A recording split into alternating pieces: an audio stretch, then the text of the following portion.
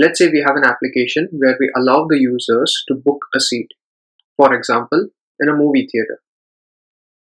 In this case, our application is multi-threaded, so we are allowing multiple users, each having a single thread, to access the application simultaneously. Now, if two threads try to access and book the same seat, it's going to be an issue. One of the solutions to this problem is we allow only one thread to book a seat at a time. And for this, let's introduce this concept of lock. In this case, we have 4 threads on the left hand side, and all 4 of them are trying to book the seat simultaneously. So they all try to attempt to acquire the lock. We are going to allow only one thread to get that lock at a time. And only the owner of the lock, who has acquired the lock, is able to access this seat chart. So in this case, let's say thread 1 was able to acquire the lock.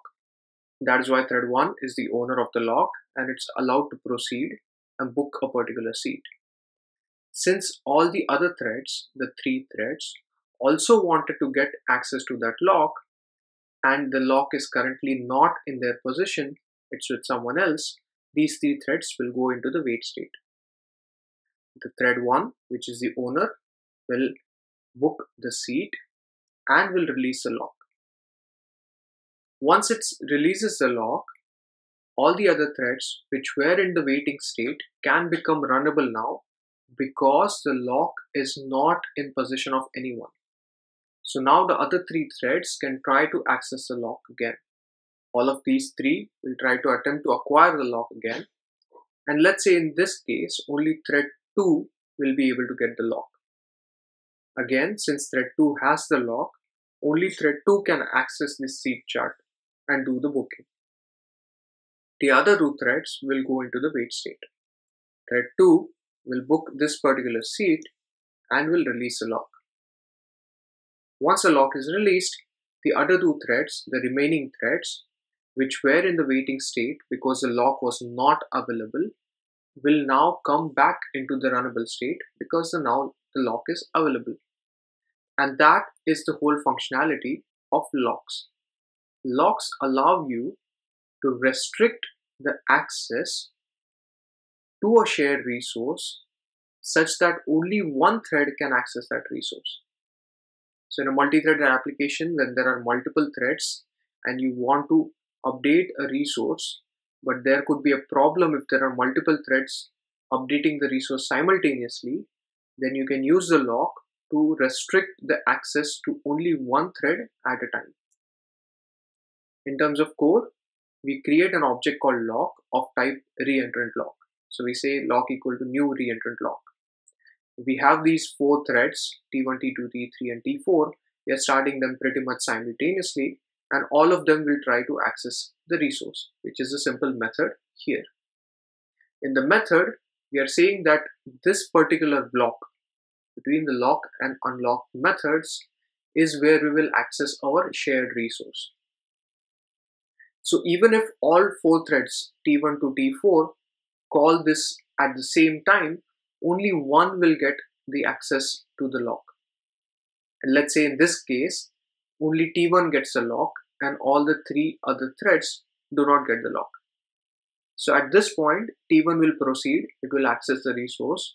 The other 3 threads will go into the waiting state. Once the T1 calls the unlock method, now the lock is available to other 3 threads and the same thing which we saw in the earlier diagrams will happen. If you have seen the synchronized keyword in Java, this is very similar to synchronized.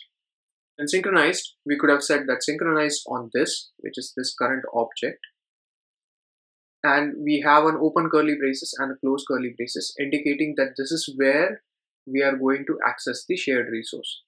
So synchronized opening brace is similar to lock.lock and closing brace is similar to lock.unlock.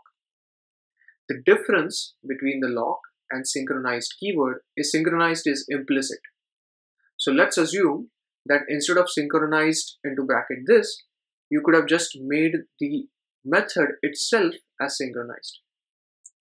So in this case, it is an implicit lock because we are not creating a new field or a new variable.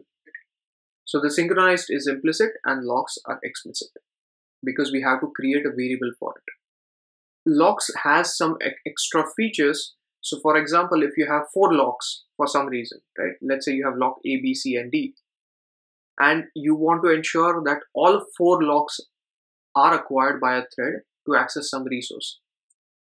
Now with synchronized, you have to have the open bracket and the closing bracket in the same scope, right? That's how Java works. But in case of locks, you can acquire the lock in one method, you can release the lock in other method. And if you have 4 locks, let's say A, B, C, D, you can acquire them in any order and you can release them in any order. So you gain that flexibility in locks. And the last thing is lock has few extra methods like tryLock and tryLock with a timeout, which we'll see at the latter part of the video. So coming back to the example, very simple, we create a lock of type new ReentrantLock. Whenever we want to access the shared resource, above that we'll do the lock operation. After accessing the resource, we'll do an unlock operation. The problem is, what if there is an exception when we are trying to access the resource? If there is an exception and we have not caught it, then this unlock method will never be called. So the lock will never be unlocked and the other threads which went into the waiting state will never become runnable again, which is a big problem. And that is why it is always advisable to have a try catch finally or a try finally, and within the finally block, call the unlock method. This will ensure that no matter what happens during accessing the resource, you will always unlock your locks and other threads can continue their processing.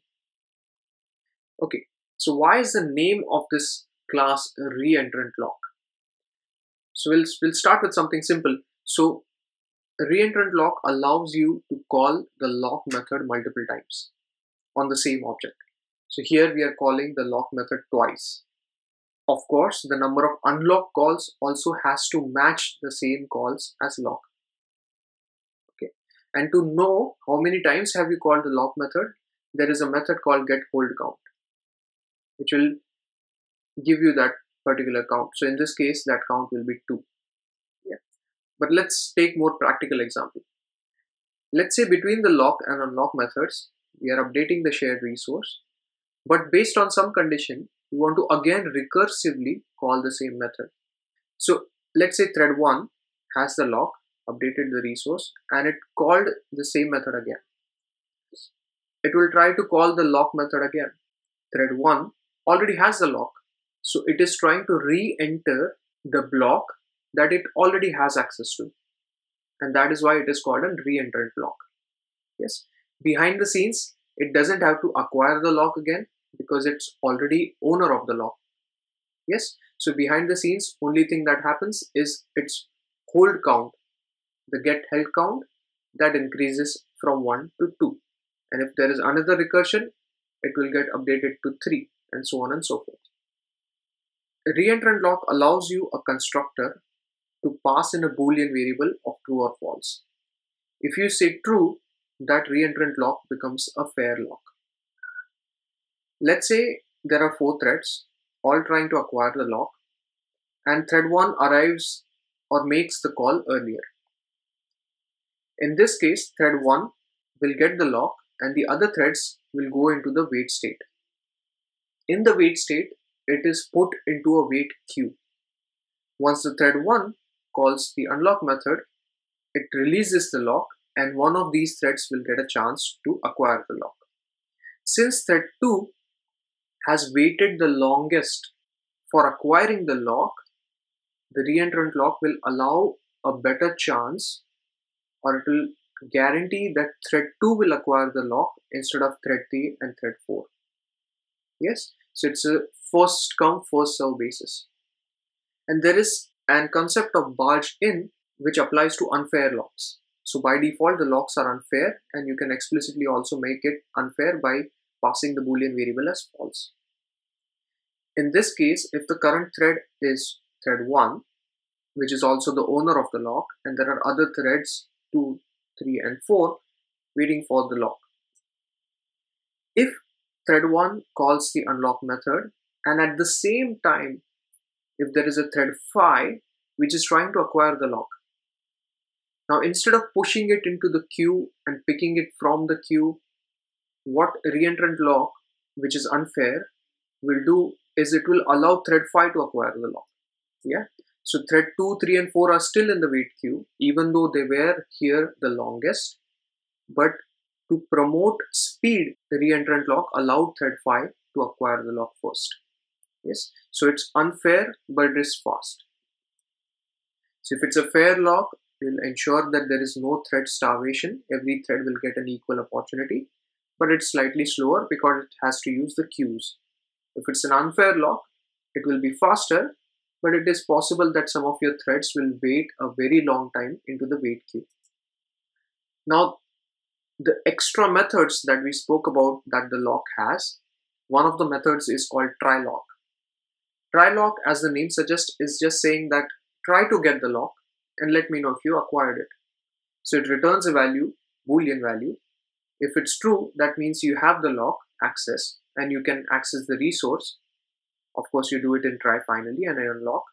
But if you couldn't access the lock, do not go into the wait state. Do not block. Let's do something else. Yeah. So if you want your thread to not block when you cannot get the lock, then you can use this tryLock. So tryLock returns a false because the lock is not available. It's with someone else. Fine. We'll do something else. So it will come into the else block and you can do the alternate stuff. And you can also do this tryLock with a timeout. So you can say try to acquire this lock, block or wait for 5 seconds and let me know if you acquired it within those 5 seconds. Even if after 5 seconds you didn't acquire it, let's do something else. If within those 5 seconds you acquired it, let's access the resource.